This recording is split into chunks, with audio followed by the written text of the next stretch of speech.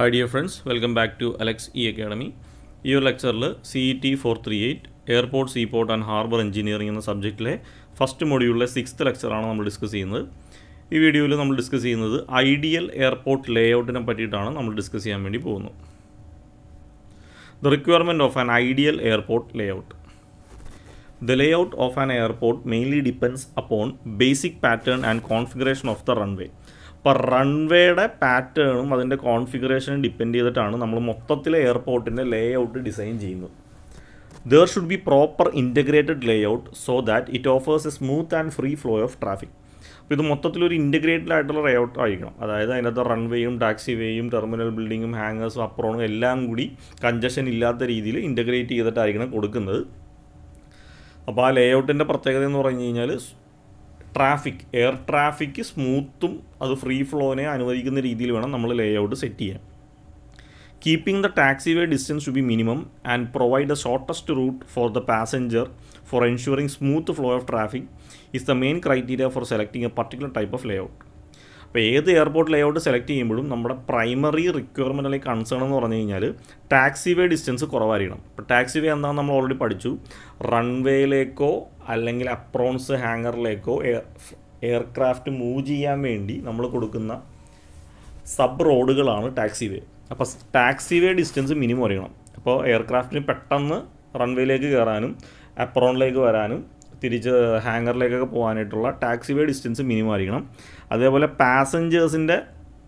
പാസഞ്ചേഴ്സിനും അത് smooth short distance ആയിരിക്കണം. അതായത് അവരുടെ സ്മൂത്ത് ഫ്ലോ കൺജഷനൊന്നും വരാതെ സ്മൂത്ത് ഫ്ലോ പറ്റുന്ന രീതിയിൽ ആയിരിക്കണം നമ്മൾ എയർപോർട്ടിൻ്റെ ലേ ഔട്ട് ഫിക്സ് ചെയ്യേണ്ടത്. ഇനി എയർപോർട്ടിൻ്റെ ടിപ്പിക്കൽ കുറച്ച് ലേ ഔട്ടുകളാണ് ഇവിടെ കാണിച്ചിരിക്കുന്നത്. ഇപ്പോൾ ഫസ്റ്റ് വൺ സിംഗിൾ റൺവേ ഉള്ള എയർപോർട്ട്. ഇപ്പോൾ നമുക്കിവിടെ നോക്കാം. ഫ്രണ്ടിൽ ടെർമിനൽ ബിൽഡിംഗ് ഉണ്ട്, അതിൻ്റെ സൈഡിലായിട്ട് ഹാങ്ങർ, അതിൻ്റെ തൊട്ട് ഫ്രണ്ടിൽ അപ്രോൺ, അതിൻ്റെ ഫ്രണ്ടിൽ 2 ടാക്സി വേ, അതിൻ്റെ ഫ്രണ്ടിൽ റൺവേ. ഇതാണ് സിംഗിൾ റൺവേയിൽ നമ്മൾ ടിപ്പിക്കലായിട്ടുള്ള എയർപോർട്ടിൻ്റെ ലേ ഔട്ട്.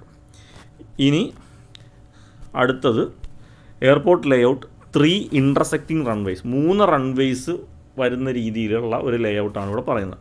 അപ്പോൾ ഇതാണ് ടെർമിനൽ ബിൽഡിംഗ്, അതിൻ്റെ ഫ്രണ്ടിലായിട്ട് അപ്രോൺ. ഇനി റൺവേസ് ഒരു ടി പോലെയാണ് കൊടുത്തേക്കുന്നത്. ടി അല്ല, ഒരു ഇൻ്റർസെക്റ്റ്, 3 എണ്ണവും വന്ന് ഒരു പോയിൻറ്റിൽ ഇൻ്റർസെക്റ്റ് ചെയ്യുന്ന രീതിയിലാണ് കൊടുത്തേക്കുന്നത്. അപ്പോൾ ഇതൊരു റൺവേ, ഇതൊരു റൺവേ, ഇതൊരു റൺവേ, അതിൻ്റെ സൈഡിലായിട്ട് നമുക്ക് ടാക്സി വേസും ഉണ്ട്. ഇനി അടുത്തത് എയർപോർട്ട് ലേ ഔട്ട് 2 പാരലൽ റൺവേ. ഇവിടെ ടെർമിനൽ ബിൽഡിംഗ് ഇവിടെയാണ് കൺസിഡർ ചെയ്തേക്കുന്നത്. അതിൻ്റെ ഫ്രണ്ടിലും 2 സൈഡിലുമായിട്ട് നമ്മൾ അപ്രോൺസ് പ്രൊവൈഡ് ചെയ്യുന്നുണ്ട്. ഇനി ഈ അറ്റത്താണ് ഹാങ്ങർ വരുന്നത്.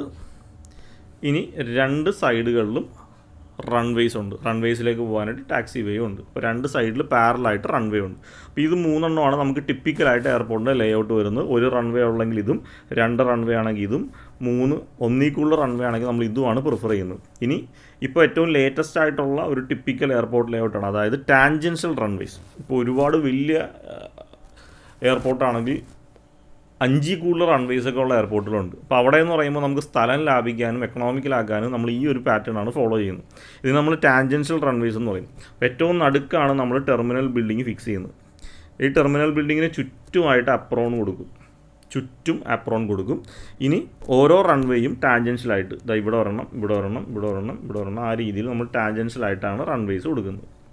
ഇനി റൺവേസിൻ്റെ ഇടയ്ക്കുള്ള ഡിസ്റ്റൻസിന് നമ്മൾ ഹാങ്ങർ ഏരിയയും ക്ലീനിങ് ഏരിയയും അങ്ങനെ പല ഏരിയാസായിട്ട് നമ്മൾ അതിനെ യൂട്ടിലൈസ് ചെയ്യും. ഇതൊക്കെയാണ് കോമൺ ആയിട്ട് വരുന്ന ടിപ്പിക്കൽ എയർപോർട്ടിൻ്റെ ലേ ഔട്ട്സ് വരുന്നത്. അപ്പോൾ ഈ ഗ്രാഫ് നന്നായിട്ട് വരച്ച് പഠിക്കുക. ഇനി അടുത്തത് characteristics of A well planned airport Leh out. ഒരു വെൽ പ്ലാൻഡ് ആയിട്ടുള്ള എയർപോർട്ട് ലേ ഔട്ടിൽ എന്തൊക്കെ ക്യാരക്ടറിസ്റ്റിക്സ് അല്ലെങ്കിൽ ഫീച്ചേഴ്സാണ് ഉണ്ടാവേണ്ടത്. Should provide minimum functional efficiency and minimum utilisation of space.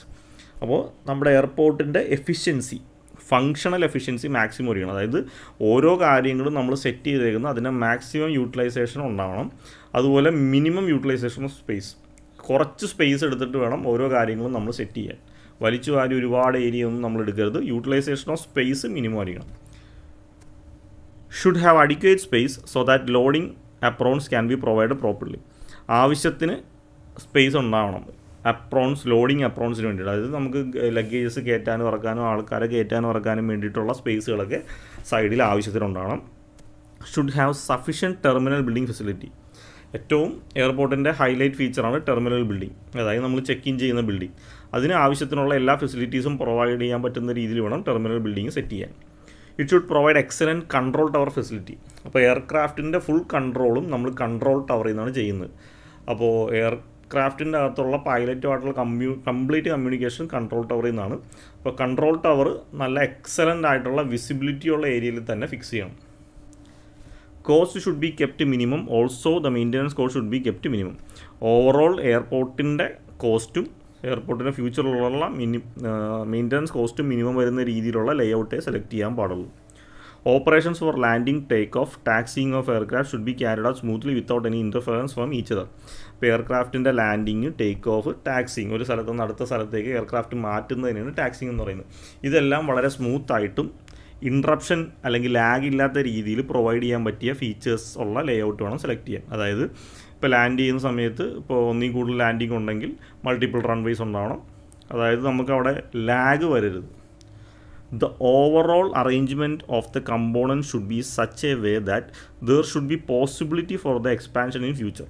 ഇനി മൊത്തത്തിൽ നമ്മൾ ലേഔട്ട് സെലക്ട് ചെയ്യുമ്പോൾ ശ്രദ്ധിക്കേണ്ട കാര്യം, നമുക്കറിയാം ഫ്യൂച്ചറിൽ ഓരോ 5 വർഷം അല്ലെങ്കിൽ 10 വർഷം കൂടുമ്പോൾ നമ്മൾ എയർപോർട്ട് നമ്മൾ മോഡി പിടിപ്പിക്കും, കുറച്ചുകൂടി എക്സ്പാൻഡ് ചെയ്യും. ചിലപ്പോൾ റൺവേസിൻ്റെ എണ്ണം കൂട്ടും, ടെർമിനൽ ബിൽഡിങ്ങിൻ്റെ സൈസ് കൂട്ടും, ഹാങ്ങേഴ്സിൻ്റെ എണ്ണം കൂട്ടും. അപ്പോൾ ഏത് ലേഔട്ട് സെലക്ട് ചെയ്താലും ഫ്യൂച്ചർ എക്സ്പാൻഷൻ നമുക്ക് ഈസിലി ചെയ്യാൻ പറ്റുന്ന രീതിയിൽ വേണം നമ്മൾ സെലക്ട് ചെയ്യാൻ. Runway length and approaches should be safe enough. ഇപ്പോൾ എയർപോർട്ടിൻ്റെ ഫ്ലൈറ്റ് ടേക്ക് ഓഫും ലാൻഡിങ് ചെയ്യുന്ന സ്ഥലമാണ് റൺവേ. അതുപോലെ എയർക്രാഫ്റ്റിൻ്റെ അപ്രോച്ച് ചെയ്യുന്ന സ്ഥലം, ലാൻഡിങ്ങിലേക്ക് അപ്രോച്ച് ചെയ്യുന്ന സ്ഥലം, ഇവിടെയൊക്കെ ആവശ്യത്തിന് സേഫ്റ്റി ഉണ്ടാവണം. അതായത് റൺവേയുടെ ലെങ്ത്ത് കുറവാകാൻ പാടില്ല, ആവശ്യത്തിന് റൺവേ ലെങ്ത് ഉണ്ടാവണം.